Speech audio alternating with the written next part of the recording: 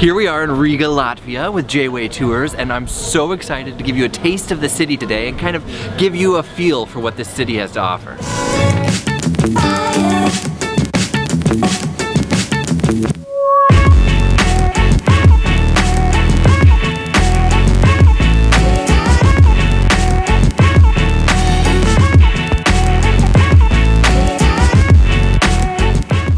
So we just left a giant ballroom which had gruesome depictions of what I can only assume is children slaughtering animals.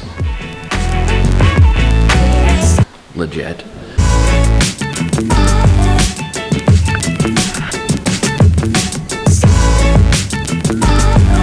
Holy shit, beaver! Oh my god, it's so close!